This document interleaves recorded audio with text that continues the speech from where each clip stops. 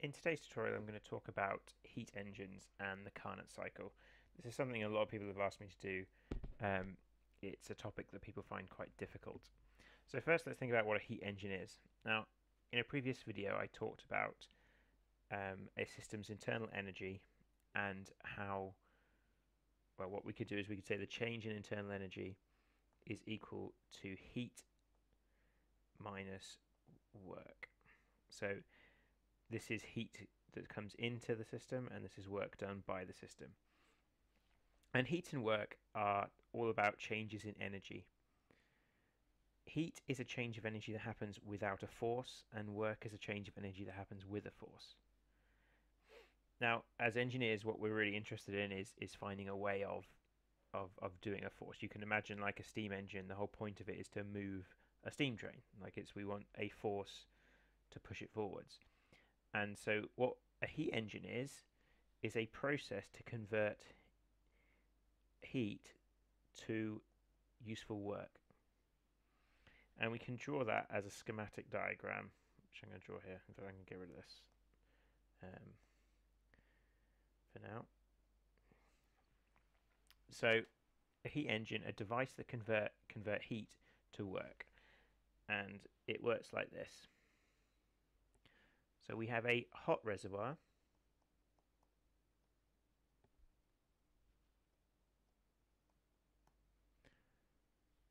and a cold reservoir. I'm just going to put cold. And in the middle we have our engine. And we get some heat energy is absorbed by the engine, Q1. And that is converted to useful work W, and there is some wasted energy Q2 which is absorbed or discarded into the cold reservoir, and then we'll have some kind of process to get our system back to where it started. Okay, so this is telling us here as we get back here. So what we can say is, knowing that energy is conserved in this system, our useful work W is going to be Q1, so the energy absorbed by the system minus the energy discarded, so everything else left is the useful work. And then this, just as a kind of slight aside, this allows us to define like an efficiency. So how efficient is it? So we say that's mu is the useful work divided by the heat energy we put in to try and achieve this work.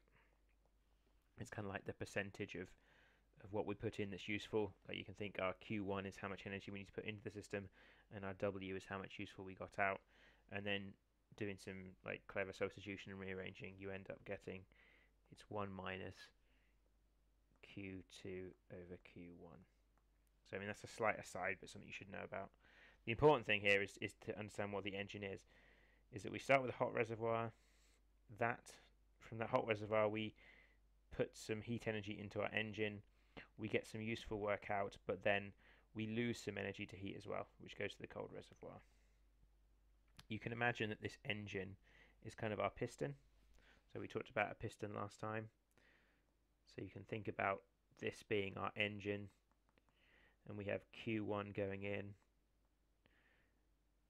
Our useful work done will be pushed on the piston, and then there'll be some kind of waste heat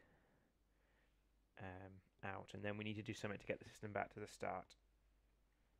So for an engine to be useful, it needs to be like a cycle. It needs to work more than once. So in a cyclic process, we kind of get back to where we started, and we can think about how we draw that on a pressure volume diagram.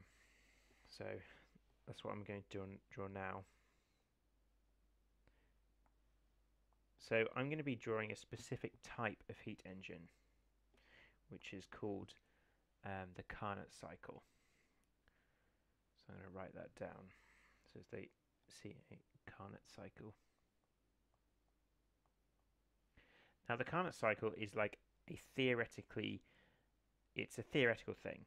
It's the most efficient heat engine we could possibly hope to get. It's all based on theory. It's not something we can actually make. And this is a kind of a process you need to be aware of and understand. So basically, the Carnot cycle, there are 4 processes, and 2 of them are isotherms. So I'm going to draw 2 isotherms first. So remember from previous videos that on this PV diagram, if we have a curve that looks something like this, it's an isothermal process. It's a process that happens at the same temperature. So if we start here and go here, along this, we would call that an isothermal process. So we can say that this is an isotherm at a certain temperature, TH. So I'm going to draw the whole process here first, and then I'll explain each specific bit. So this is, actually it might be better if I just go through this step by step. So this is where we start. We start here at A, and then we have an isothermal expansion to B. So we're increasing the volume. Now, something we need to remember is that from Amerton's law, pressure is proportional to temperature. And in this case, the pressure is decreasing. And if the pressure is decreasing, that means the temperature will want to decrease as well, because pressure is proportional to temperature. And the only way we can stop that is if our system absorbs some heat energy to make the temperature stay at TH. That's what an isothermal process is. That's why with an isothermal process, we either absorb or emit heat energy to make sure that we account for this law. So from A to B, we're getting our Q1, our heat energy is coming in. And also, because we are expanding, our volume is increasing. You can imagine in this piston the volume is increasing. We are doing work. This is our useful work is being done in this process. Now, the next stage is an adiabatic expansion, which looks something like this. Okay? From B to C. Now, I've drawn this dotted line here, and this is another isotherm at T cold. So we've got 2 isotherms. So this adiabatic expansion gets us from this hot isotherm to the cold isotherm. And what happens here is that the gas expands and the system does work, but the temperature is dropping. There's no heat exchange. That's what adiabatic means, that our Q is 0. So our Q, this here would be our Q1 is happening, and then here we're just changing temperature to get to point C. So from A to B, we're having an expansion, so we're doing work. So that this entire, from A to B, you could integrate under this curve, and you'd get the work done. But for this to be a cyclic process, we need to get back to A, so we can do it again. So we end up having an isothermal compression up here, so from C to D. Now here, it's isothermal, and the volume's decreasing. Oh, sorry, the pressure is increasing because we're going up. I know I've drawn this kind of a bit shallow, but you can see the pressure has increased here. And if the pressure increases, the temperature is going to want to increase, but we don't want it to. So the system needs to give out heat, and that's this Q2 here. So in this process, we're losing our heat. Now we need to get back to A, so then we have another adiabatic process that comes up here. So it's an adiabatic compression. Remember, adiabatic, the heat is 0. That gets us back to the start, which means we can go again, and that's why this is a cyclic process.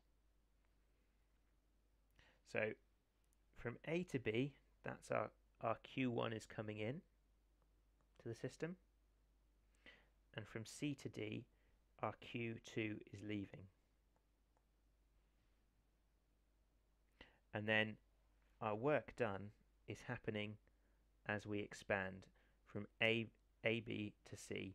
You can see the volume's increasing. You can imagine this piston, the volume's increasing, and that's a force over a distance, so we're doing work.